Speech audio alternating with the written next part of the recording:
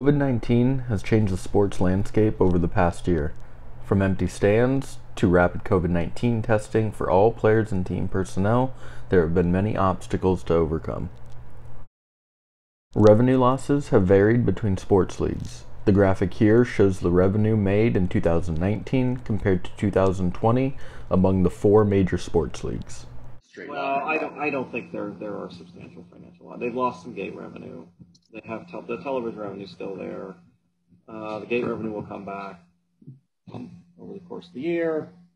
These are phenomenally wealthy franchises, and the reason why they buy the sports franchise is it gives them status. It gives them access to things they wouldn't have access to. I put it to students this way: before the Clippers were sold to Steve Ballmer, okay. If Steve Ballmer would have called up Chris Paul, who was their all-star point guard at the time, and said, "Would you like to hang out?" Chris Paul would have said, "Dude, you're a middle-aged white guy. I don't want to hang out with you. Who the hell are you?" Forbes compiled a list of the four major sports leagues, the NHL, the MLB, the NBA, and the NFL, to show exactly how dependent each league is on game day revenue, from merchandise sales to concession sales and ticket revenue.